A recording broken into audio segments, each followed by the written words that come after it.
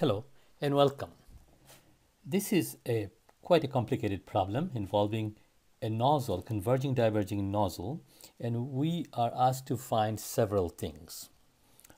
Primarily back pressure that produces a particular flow structure, isentropic flow, or a shock standing at the back of the exit plane, or a shock standing somewhere in the diverging channel.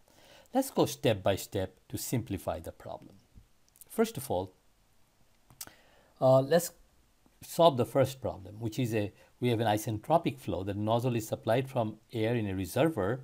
So the reservoir condition is nothing but state 0, which is same in all these three pictures. So let's concentrate on the first schematic. So we want to find the ideal back pressure for isentropic expansion. So if there's an isentropic expansion, we know that the total temperature and pressure will remain constant, A star will remain constant.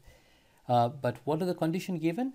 Ideal nozzle is designed for an exit Mach number of 2. So our condition is Mach number is 2 at the exit, which we'll call state 1. So all you have to do is to find state 0 and 1, and we are done with the first part of the problem. So let's do that. So state 0, as I've already said, is designated as the reservoir state or the total state, and the pressure is given to us, 4 MPa, temperature is given. And of course, velocity and high elevation should be 0. That should produce the total temperature. We must be the same as, must be the same as the temperature, static temperature, and the pressure should be same as the total pressure. For state 1, the Mach number is given. So Mach is given, the consequence of energy equation, and here is the consequence of isentropic flow. And we also assume an arbitrary exit area because area is not supplied, but in this problem the flow structure doesn't depend on the exit area. The mass flow rate will, but that's not one of the questions. Then the area somewhere along the nozzle should have been supplied. So we assume an exit area of 1 meter square to make the problem simpler. So as we can see, we already found the back pressure necessary. This is one of our answers. So if the back pressure is 511 kPa, we'll have an isentropic flow. So that will be the design pressure at the exit. Okay, let's go back to second part of the problem.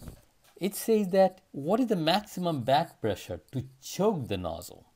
In other words, now suppose the back pressure is increasing.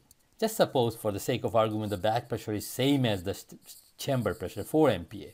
Obviously, in that case, there will be absolutely no, the pressure equal, there will be no flow at all. There will be no velocity.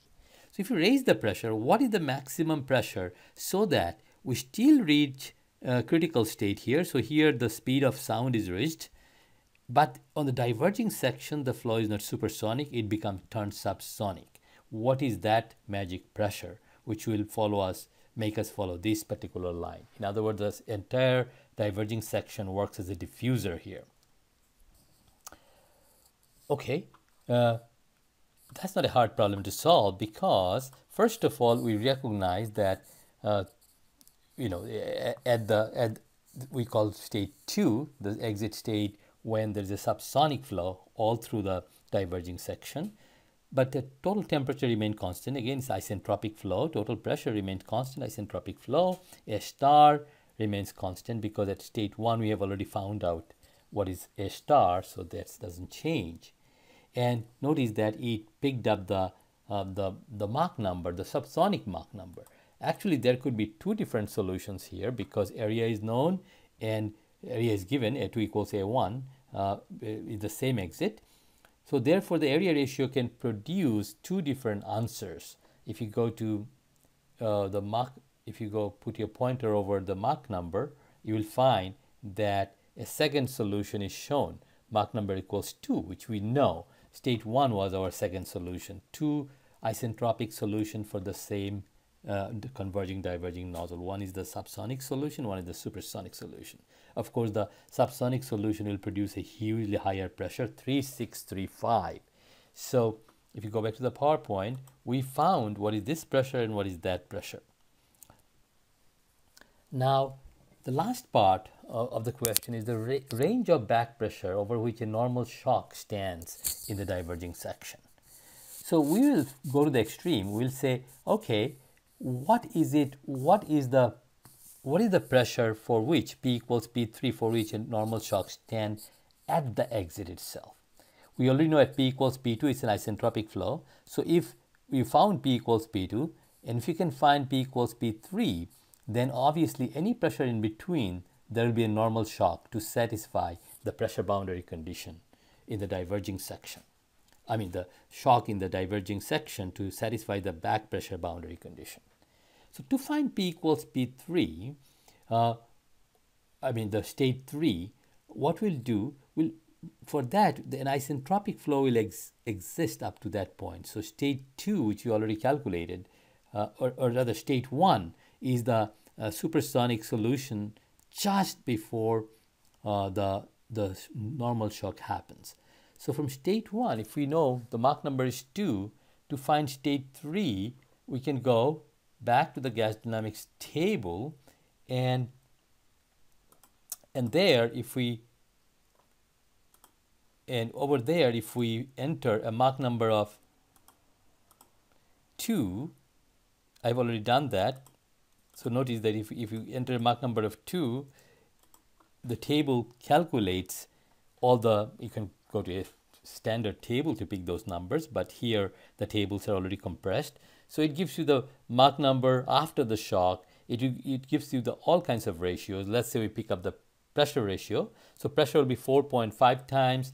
The Mach number is 0.577. So if we use those numbers, any two numbers will suffice. You can pick as many. So if you go to state 3, that's what I have done. This is the state where the normal shock, right after the normal shock. Notice that state 3 and state 1 are infinitesimally closer because the normal shock is assumed to be really, really thin. That's why A3 is same as A1. And of course, the total temperature remains the same. But we cannot say total temperature remains the same. Total pressure remains the same because it's not isentropic. Normal shock is not isentropic. So with this condition, the pressure is given, pressure has been found, temperature, this is found from actually the table, normal shock table, total temperature remains constant, and A3 remains the same as A1. These are sufficient conditions to find the state completely. Once you find that state, you know that the pressure is found, 4.5 times P1, which is 2300. So between 2300 and 3635, we have created a condition for a normal shock to stand somewhere in the diverging section. So we found P2 as well as P3, so the problem has been solved.